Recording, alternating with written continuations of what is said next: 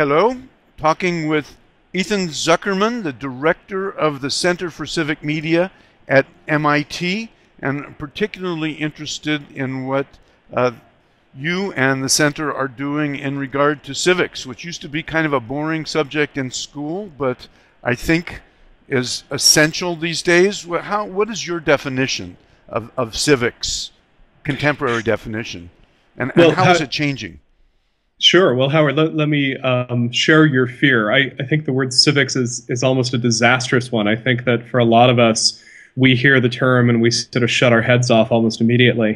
And I think part of that is that civics education in the US was really this sort of education about systems. Here are the three branches of government, and here's what Congress does.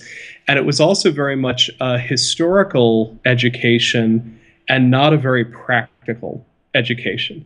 So it was basically an education designed so that we would understand and appreciate the remarkable system that we're governed by and show up to vote every 2 to 4 years. And what I'm hoping we can do is turn that version of civics, which I would think of as a very thin civics, into a much thicker civics, where we're engaged as citizens all throughout our lives. And for all of those of us who are making media, sharing media, producing media, a lot of that media isn't just about what we had for lunch. A lot of that media is about what we care about, what we're advocating for, what we're trying to support. And that's a form of civics as well. So what I'm really interested in is what's the shift in civics beyond how do you participate in a representative democracy, which for the most part is pretty thin civics, into how do you become a very engaged actor in the everyday process of having a dialogue about what's important, what solutions we should individually and jointly be coming up with, what we should be advocating for, which is a much richer and thicker civics. Well, of course, with the web and what are now called social media, we're seeing a lot of citizen action that we didn't used to see. Sometimes very, very quickly, sometimes worldwide, sometimes effective, sometimes not effective. Describe your version of the networked public sphere that we see emerging. Right. So if we go back in time, there's a wonderful historical debate in the US between John Dewey and Walter Lippmann about how the press serves as a public sphere. And Lippmann is basically worried that the press is there to provide the basic information to the public that makes these very emotional decisions about what they should support or not. And he's really sort of worried about the ability to manipulate and the tyranny of the majority. John Dewey looks at this and says, we're all part of this debate. We're all part of this dialogue. We're all part of this public sphere. Everything we do, everything we say is part of it. Now, you might think of Lippmann as sort of the cynical realist in this. You might think of Dewey as the hopeful optimist in this. But the internet really starts swinging things in Dewey's favor, which is to say that it's much easier for all of us to put forward a point of view, to argue with another point of view, once we end up in a participatory content culture. And so when we talk about the network public sphere, we're sort of talking about a public sphere that's no longer about print journalism, broadcast media exclusively, where there are some very powerful gatekeepers preventing voices from getting in there. There's now a much broader ability to participate. Now, this doesn't free us from what Lippmann was worried about. There's certainly lots of folks all throughout the political spectrum, including sort of social media advocates, who are playing with very simple narratives, are playing with manipulating emotion, even within the social media sphere. But it is a victory for the Deweyan side of things in that we have a much easier chance to participate, and we can also be more participatory in terms of what we promote, what we link to, what we share, what we talk about in a way that just wasn't possible in a broadcast era. You know, I use the Lippmann-Dewey debate in my classes and often ask my students to divide in half and argue each side, and then flip and argue the other side. And you know, to very crudely paraphrase, one of the things that Lippmann was worried about is that the ignorant are easily misled, and the American public are ignorant. And Dewey's reply was, well, we need better education, we need better journalism. What lessons do you think we can and should and are teaching young people about civics now that they can have a voice and they can organize and coordinate? I'm not sure that we're necessarily teaching civics all that well. And in many cases, I think the people who are teaching us civics or teaching us this new civics are activists who are trying to figure out how to use these tools in different and effective ways. So I find myself looking at something like Invisible Children, Coney 2012, this incredibly viral campaign that reached a very, very large audience, but also ended up alienating a lot of people, creating an enormous amount of controversy, getting a lot of critique for not being representative.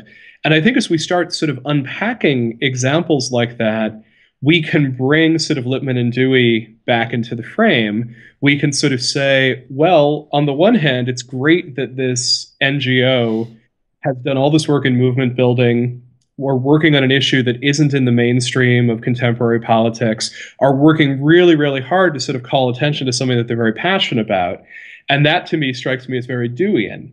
The flip side is that they did it by creating this incredibly slick, oversimplified video designed to go straight to your heartstrings and essentially said, we're going to make you less ignorant, and then sort of proceeded to make you ignorant in a whole different way about that situation, which is very much consistent with Lippmann's view on this. So in many ways, I'm actually trying to get back to a much earlier thinker in all of this. The guy that I'm reading at the moment is Isocrates, who was one of the great rhetors of Athens. And he was basically in a competition with Plato. Plato had one rival school of philosophy. He had the other school of philosophy. And what Plato basically said was, the goal is to get beyond all the illusions. It's to get to the deep truth. It's the whole narrative of the cave and seeing beyond the shadows on the wall and seeing the absolute reality. And Plato has this very elitist view of this. He basically says the very few philosophers who can find their way to the truth, they should be the ones to rule us. So Isocrates comes at this from an entirely different point of view, and he basically says, my goal is to train you for civic life. And civic life in Athens at this point means being able to give a speech, being able to argue, being able to persuade, being able to engage in this sort of thrust and parry of civic life. It isn't just pretty words, it isn't just winning a legal case, but it's trying to figure out how to be that sort of thick, involved, engaged citizen. And what Isocrates really does is basically says there's a lot of techniques for this, and I can start teaching you those individual techniques, and to be a full citizen, you need to understand those techniques. I think that model works brilliantly for a digital age, where we sort of say that it's not enough to be an informed citizen, it's not enough to vote. You need to figure out how to make these arguments in a digital public sphere. You need to figure out how to advocate. That might mean figuring out how to put out viral videos. It might be figuring out how to influence people on Twitter or on Facebook. And it's very easy to look at that as sophistry, which is, of course, what Plato was accusing Isocrates of, just trying to figure out how to use the pretty words and just how to persuade. But there's a sense in which that really deep engagement is the real challenge to us as citizens, not just to engage in the persuasive words, but to engage in the real debate, in the real participatory public sphere. So that's what I'm interested in sort of trying to figure out. How would we learn, first of all, from practitioners, and then how would we teach people to do that? It sounds like these are probably themes that you take up in your forthcoming book. Is that part of it? Well, so weirdly enough, no. So my forthcoming book is sort of what I've been working on the last couple of years, and it's all about this question of whether the internet makes us better global citizens. And it basically goes after this idea that many of us, you and I included, really hoped that the internet would lead to a wave of international connection. And it's proved that it's just much harder than that. We don't naturally pay attention to people in China just because we share a network. And so that book, which is called Rewire, Rethinking Cosmopolitanism in the Age of Connection, is all about questions of how we would rewire the net to get international connection. This set of ideas around sort of Greek rhetoric and the new civics is sort of what I'm hoping to work on for the next few years and figure out ways in which smart people who are using the internet to advocate, are using the internet for change, are helping redefine how we think about civic life. And I'm trying to look at it, not just from a celebratory point of view, but a critical point of view, because I'm very concerned about critiques like slacktivism. I'm very concerned about movements that end up being manipulative in their populism.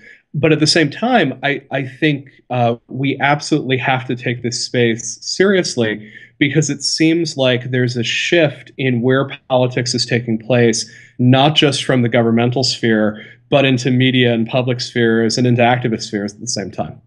So just not to get into great detail about it, but if you could think of one or two or three things that educators and parents and others might be able to tell young people about the rhetorics that would empower them and improve the network public sphere. What are they? So I think the first thing that's become pretty clear from the scholarly research on teaching civics is that classroom teaching of civics is a dreadful idea. You can teach some history, but this actual question of how you get engaged as a civic actor, people do much better from service learning, where people are going out and doing projects in their own community. And they may do even better simply becoming activists around issues they care about and learning who to influence and how to influence. So I think taking it out of the classroom and into the practical is very important. Second, I would say that one of the things that we have to learn as we move into the space of new civics is understanding sort of what the levers of change are and what the tactics are for moving those levers. So one set of levers of change has to do with getting someone in government to advance your cause, pass a law, so on and so forth. And there's wonderful things about using that lever of change. It's very powerful. It works very broadly. But there's other levers of change. You can influence figures of authority, like corporations, like institutions, like schools and universities. You can try to shape the culture so that you're changing how a large number of people think about things and how they sort of make decisions at scale. There's a great movement towards people trying to figure out how to come together and solve their own problems within communities. So if you figure out what lever you're trying to move, then there's all sorts of techniques that come into play. And whether that's the viral video, whether it's the social media campaign, whether it's physical protest like Occupy, trying to figure out that sort of distinction between what is it that you're trying to move and how are you trying to do it is probably the first step in helping people sort of think their way through these systems. Wonderful, very useful. I would love to go on talking about this, but I think people pay more attention to shorter videos. So thank you, Ethan. Look forward to speaking to you again. As well, Howard, you've already figured out a technique that works in this space. So I appreciate your skills in the digital rhetoric, and it's always such a pleasure to talk with you. Bye, Ethan. Good to see you.